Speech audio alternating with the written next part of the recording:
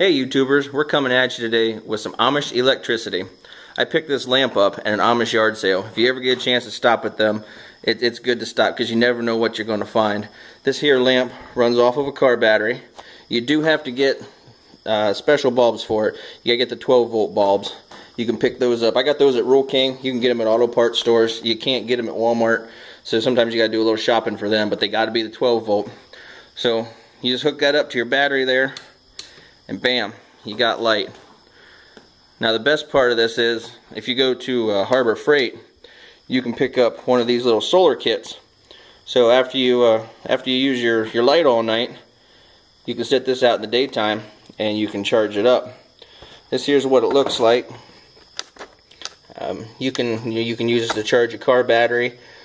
You can charge all kinds of things with it, but it costs right around $15 at Harbor Freight. So I'm going to put this under my budget prepping series because you can get this out of your car. You've already got that. You can pick one of these up at a yard sale. You could probably make one pretty cheap as well.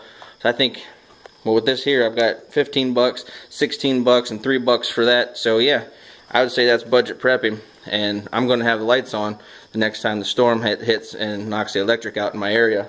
Just something to think about, guys. If you like videos like this, subscribe and like the video because there's more coming. Thanks for watching.